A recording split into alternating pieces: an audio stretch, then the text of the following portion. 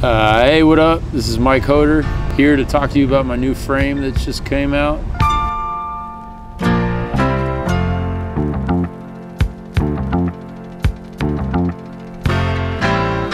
My old bike hadn't been changed in so long that it's been about almost 10 years that I've been riding the same bike.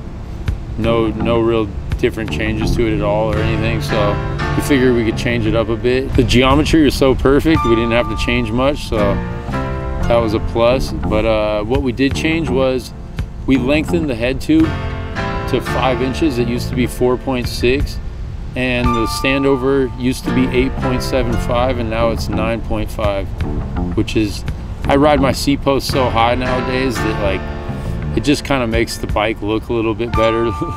not so much like a scooter.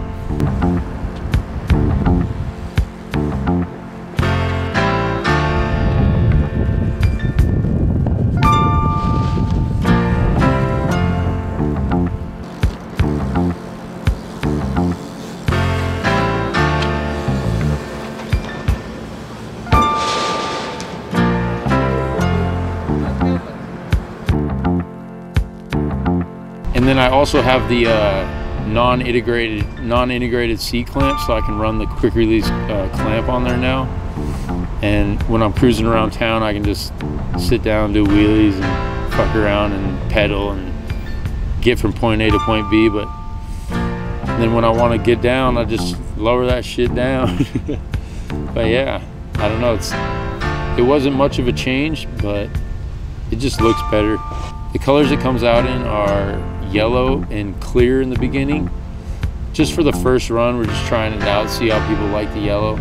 I love it personally. I ran gloss for a lot of years, and now I'm real into the yellow. It looks good. I also did the sticker graphics for this bike. In the past, I've had homies do them all. Homies in the BTM crew.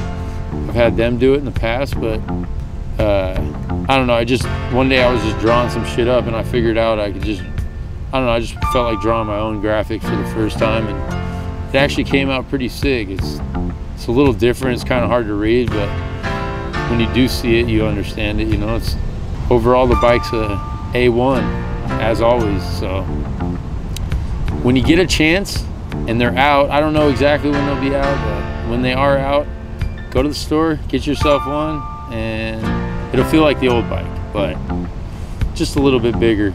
That's all.